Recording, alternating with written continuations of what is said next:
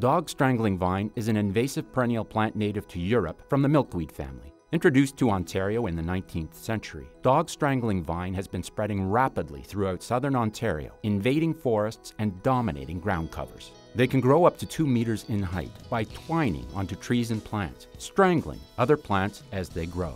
This dark and shiny-leaved vine flowers in late June with small pink, red, brown, or maroon flowers, which also produce pods that split open to release fluffy white seeds similar to native milkweed. This site here has been chemically controlled for about 4 years now, and it's now being recolonized by plants that weren't here before. It was basically just a carpet, a thick tangle of dog-strangling vine. It was growing up the trees and completely covering the forest floor. And now we're seeing things returning to the site. We see ovenbirds returning to the site, hermit thrush returning to the site. I can hear a mourning warbler just off to the side. They're coming back because it's now becoming, again, suitable habitat.